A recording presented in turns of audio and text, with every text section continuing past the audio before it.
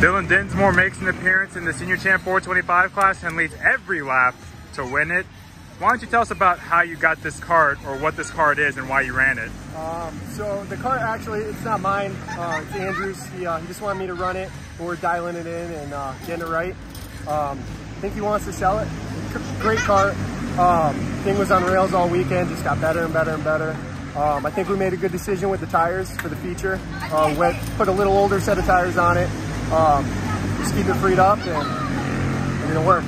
So. How'd you pull away? I mean, these carts strapped. How were you able to pull away from the field? I think they were mixing up a little bit behind me. Not 100%, but yeah, I just hit my marks, and that's it. What was the track like? Track was good. Had a lot of bite in it.